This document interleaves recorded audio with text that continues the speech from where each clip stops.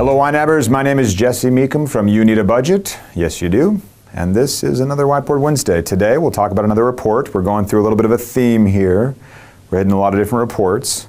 Last week we covered the spending by category, where you looked at categories relative to each other and you see if something jumps out at you that maybe ribs your priorities a little bit.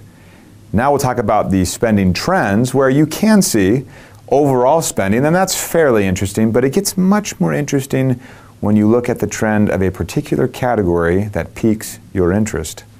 For instance, you may pull up, and again, you just go to reports, and I think it's called spending trends or something like that. You go to your reports and you'll see month by month how a category has been behaving, but how you have been behaving, honestly. And you might see that you're hitting kind of these new spending levels and you don't know why. All that's going to tell you, and this is not relative to other categories, this is just a category at one point in time relative to another point in time.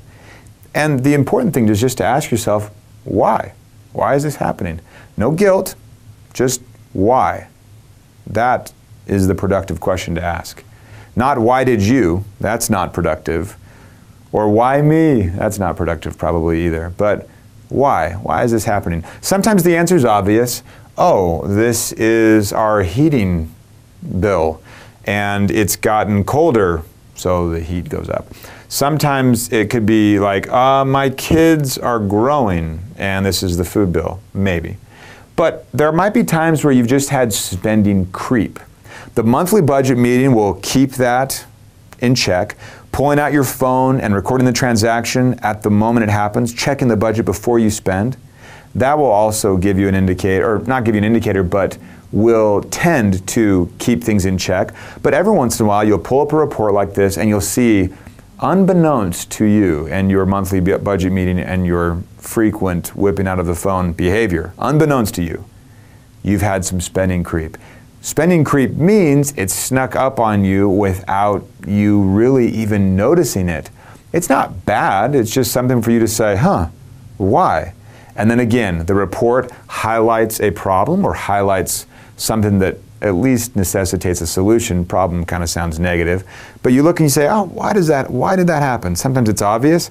Gosh, we had a new baby, so medical spending went up for a little while. Or again, like the growing kids. Or you've taken interest in woodworking as a hobby now, and so you've started spending more there. And who knows? Sometimes it could just be, you know what, I've gotten a little lax in my priorities. And this will highlight that and let you say, hey, we can do a little better. We'll get this next time. Don't do anything crazy. Remember, this might be a new reality, so you can't just decide to alter reality. Don't we wish we all could? But it could be enough for you to say, hey, I'm going to look at that and see if there's a problem I can't solve. I'll see you guys next week.